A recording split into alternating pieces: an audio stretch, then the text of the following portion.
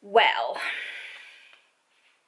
so I just finished A Magic Steeped in Poison, and oh boy, I don't know what I expected from this book, honestly, but wow. Okay, let's try to recap. So we follow Ning throughout. It's her point of view throughout. We start off in her village, and her sister is sick and her mother is dead, and her mother died from the same sickness that her sister has, but just like before she died, she managed to like make the poison, because they've been poisoned, make the poison like not go as fast. So Ning's sister, Shu, I think that was her name, she is basically bedridden, dying. So technically it's Shu that's gotten the invitation, but Ning actually not being bedridden and dying, takes the invitation and goes to, I want to say like the capital, the empire, the main thing, where there is a competition for, I want to say it's called a Shenong, pronunciation's hard. Basically, what the competition is basically to become an the competition is basically to become an, what's the word? Another word for it is trainee, so let's just go with that. Apprentice, there you go. The word is apprentice. So the competition is to become an apprentice, and then, well, you kind of are an apprentice when you go, but you're supposed to become like the master magic tea thingy. I'm not really sure how to create. I'm not really sure how to explain what this Shenong thing person actually is. Basically, they're like a medicinal healer. Yeah.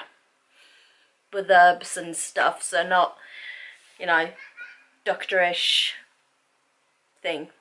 Wow, words. Also, the sun is not my friend. Okay, so I'm gonna sink down. This is an angle.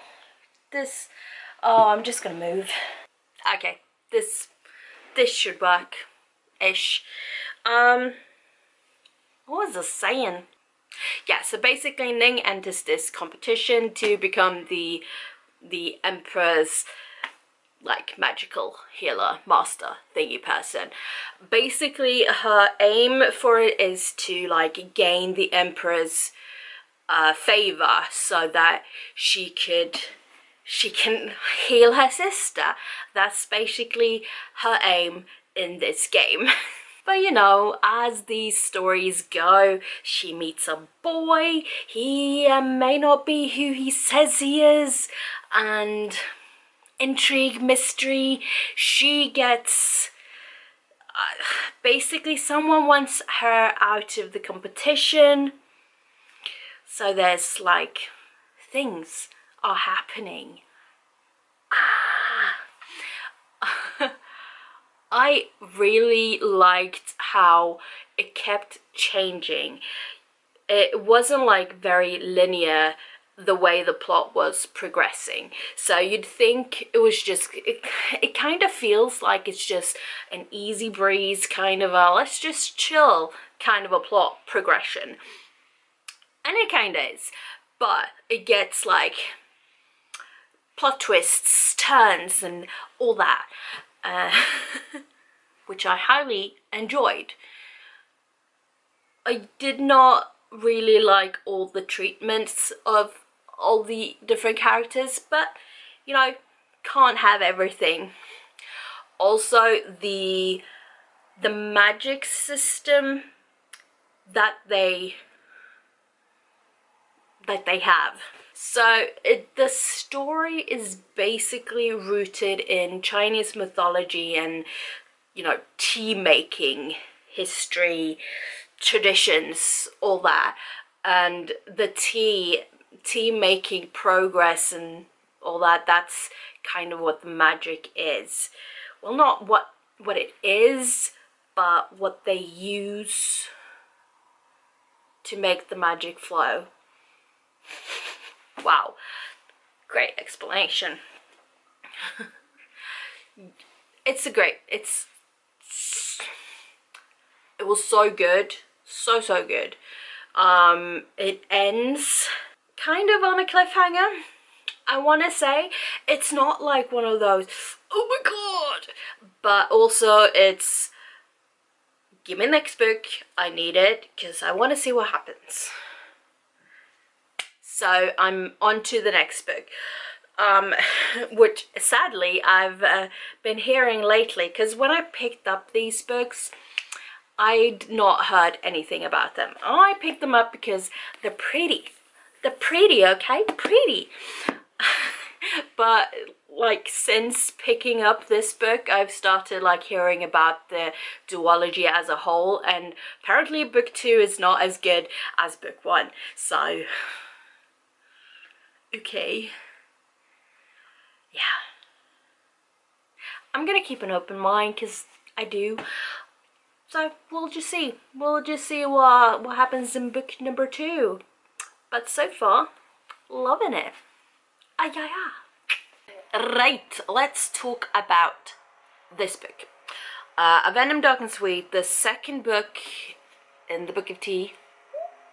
I feel like I get why the little I've heard of it, people haven't been very satisfied with the book. So while we're in the first book, we meet characters, learn about the characters, learn about the world, about all that jazz.